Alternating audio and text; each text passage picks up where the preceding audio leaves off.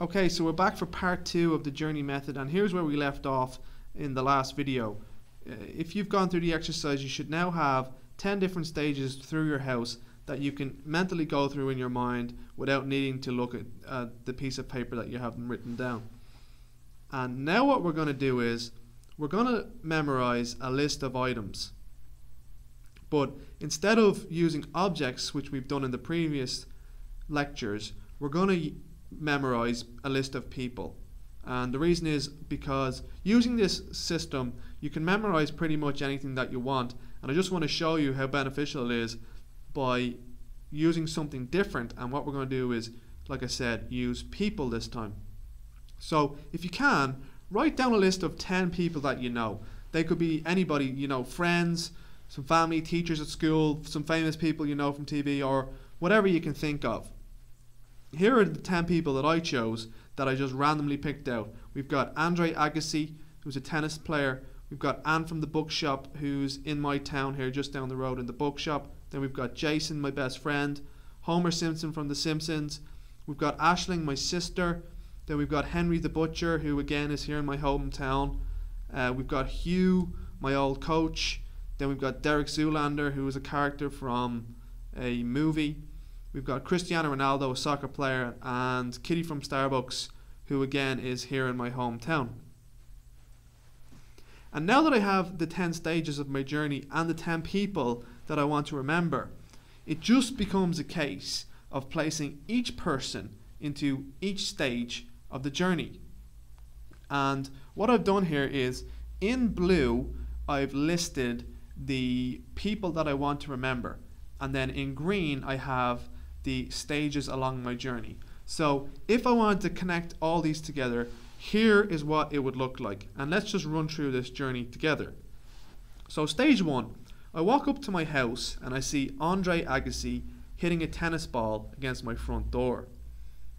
Then I walk into my hallway, which is stage 2, and it's packed full of people because Anne from the bookshop is there selling some of her books that are now on sale. Stage 3, I turn and walk into my sitting room where Jason, my best friend, is playing a soccer game on the computer. 4, then I go into the kitchen where I see Homer Simpson grabbing everything that he can out of the fridge. It's a typical Homer Simpson image.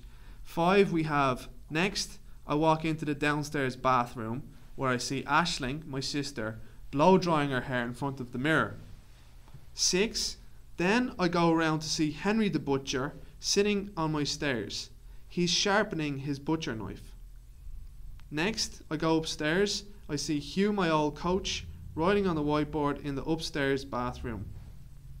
Stage 8, I go into my bedroom and I see Derek Zoolander practicing his blue steel pose in front of the mirror. Number 9, I go back down the stairs and into my back garden where Cristiano Ronaldo is juggling with a soccer ball. 10, in my garage, Kitty from Starbucks is selling some coffee to all the onlookers. Okay, now that was my journey, and you can see how I linked each person into one specific stage along the journey.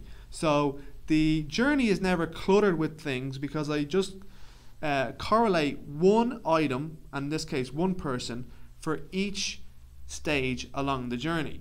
And you can notice how in each of the stages I tried to give each character an action that made sense for their situation. So for example, Anne from the bookshop was selling books in my hallway, Homer Simpson was eating all the food in the kitchen, and Kitty from Starbucks was selling coffee in my garage.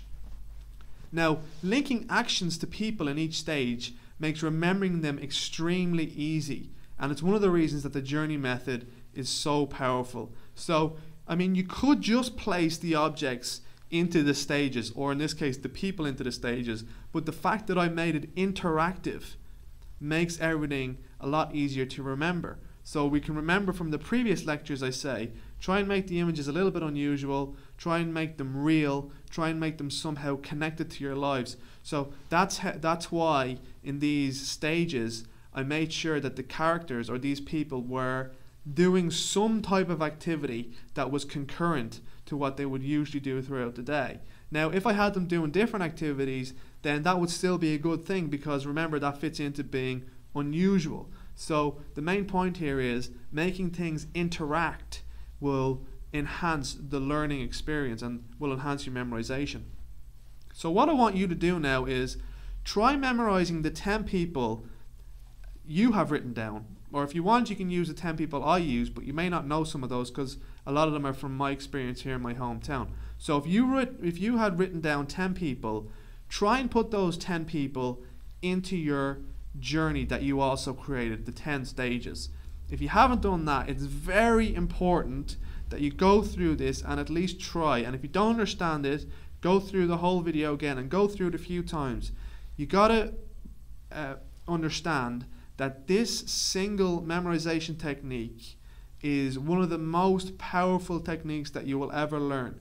It may not be super easy at the start, it may be a little bit difficult, it may not make super much sense to you right now, but if you go through this, you're going to understand how to learn material very, very quickly.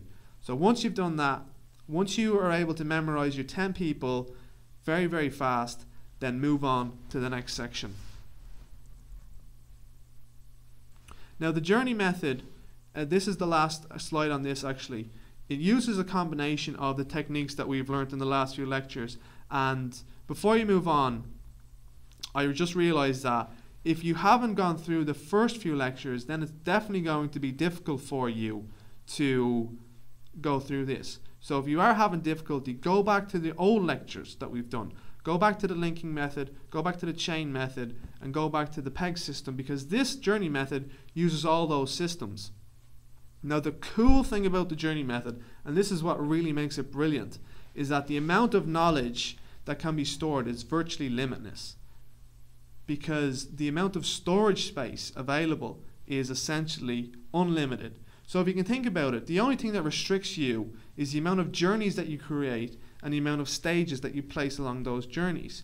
So if you had a long list of information or a long essay or whatever to learn, all you need to do is to create more stages, and then you can fit more information in. Therefore, the journey method can be used to learn any type of information, and it really is invaluable as a learning tool. So like I said before, go through, make sure you can memorize the 10 names that you have, and then when you have that done, then move on to the next section.